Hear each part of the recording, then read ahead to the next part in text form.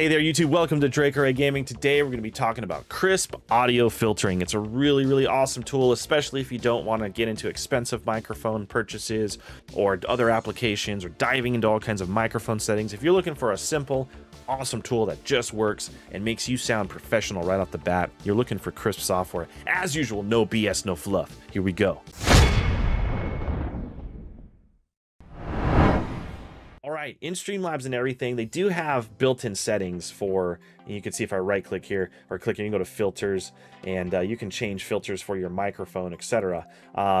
If you do to edit filters, and I can add all kinds of filters here with, you know, mic gain also. But if you want to do all that, you don't want to deal with buying an expensive microphone or dealing with settings in Streamlabs, I run something called Krisp. And you can see right now it's cutting out all the background. I have a fan going, I have air conditioning going, sound great. And how you do that, I'm gonna go ahead and click down on my task tray icon. I already have it installed. You wanna go ahead and download Krisp. I'll put a link in the description below. I'm gonna go ahead and go to my Krisp preferences here and just kind of show you. So this is the K logo there, that's what it looks like. So general, you know, my settings are in English. You got noise cancellation settings. So the background noise cancellation's turned on.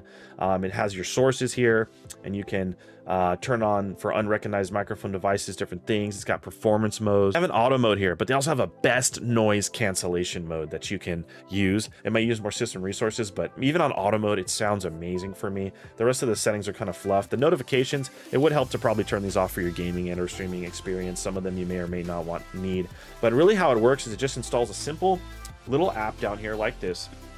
And all you do is choose, and you can see it's working right now. It's cutting out noise, cancellation, and volume. And they also offer a free trial. This is a paid kind of application. It's really not that much. And they do offer a free trial. We can use it for like up to an hour a day, which is awesome. So you can really test drive it. So if you're getting any type of echo or anything like that or feedback too, you can also apply it to your speakers. I didn't really need to do that. I'm just using it for my microphone right now. And you can easily just select your device right here and which one you want to use, and then just turn it on. And see, now you can probably hear all my background noise and all this stuff. And then when you turn it on, you don't hear any of the background noise, and it's crazy how well it works. You can bang tools together and all kinds of stuff. This works as good, almost as good, if not better than Nvidia Broadcast with the microphone filter on it. So if you're looking for something that's free, definitely check out Nvidia Broadcast and get those settings set up. If you're looking for a paid service that works even better, I really recommend Krisp. It is a great application, easy to use. Download, install, set your settings here.